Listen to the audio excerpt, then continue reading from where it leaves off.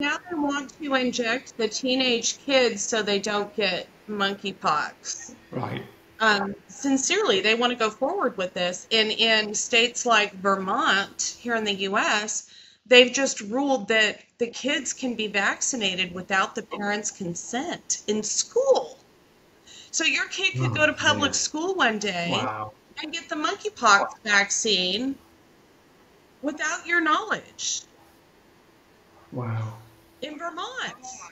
They did that here. They did that here, and then it did end up getting reversed.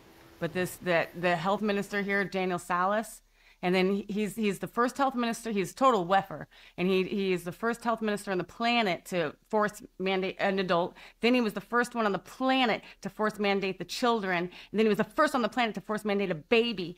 And then he force injected while our paperwork was pending, showing that death was common, and the Ministry of Health stamped it as urgent and serious. While it was pending, he went and force vaccinated a child against his pregnant, screaming mother's will. So he's a psychopath. He left here because we were like, we're coming for you. He left the country a week early from his job, and he left to go become the head of immunization for all of the Americas. And he works in DC now.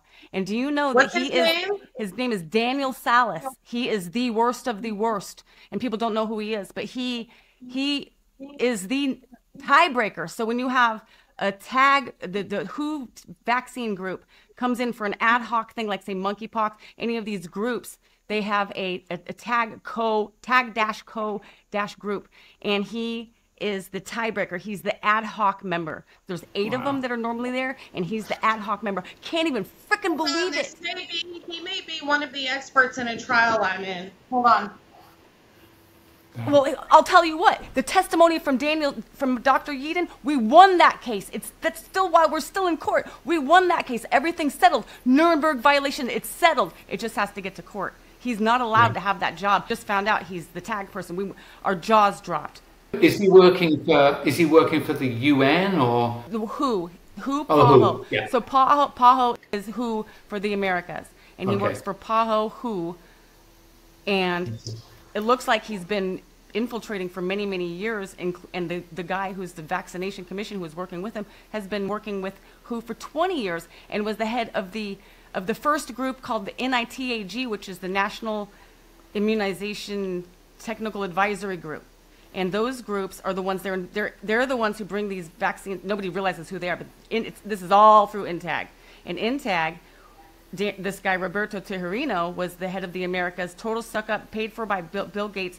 Bill Gates was at the first meeting of INTAG in 2016, and WHO said, oh my God, if we have Bill Gates here, this is going to be a conflict of interest. So then they set up the WHO Foundation and started funneling the money through the WHO Foundation so that there wouldn't be any conflicts of interest in vaccine manufacturing. And they even brought in all kinds of insiders into a meeting where they said in certain terms, when they were in Europe, we're here to make these private decisions into public policy.